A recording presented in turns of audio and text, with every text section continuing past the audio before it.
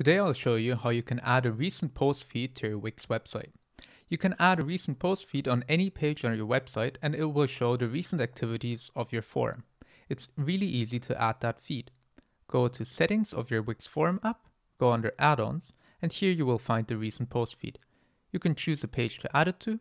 For tutorial purposes, I will add it to an empty page. Now once we have added the recent feed, you can see it like so. You can drag it to any position you like. Let's put it in the corner. And then under the Settings tab, you can further customize it. First, let's customize the title style and color. Let's change the font. We can choose a different color. Well, red is too strong. Let's just stay with black. Change the text color on hover.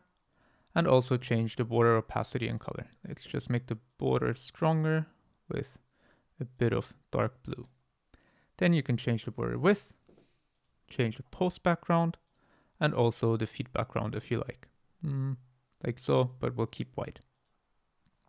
Then under settings, you can choose a category for your feed. So in a forum, you might have multiple categories, and here you can say, okay, show only the posts from one of the categories, or just show the recent posts of all posts.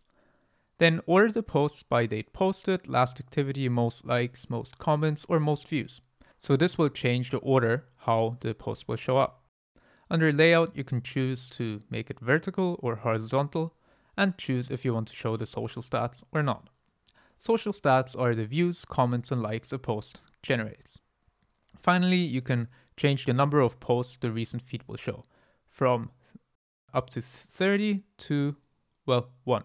Let's go with 3 here. And the design tab is the same as if we went from main to customize. And this is it. This is how you add a recent feed element to your Wix website. Thanks for watching.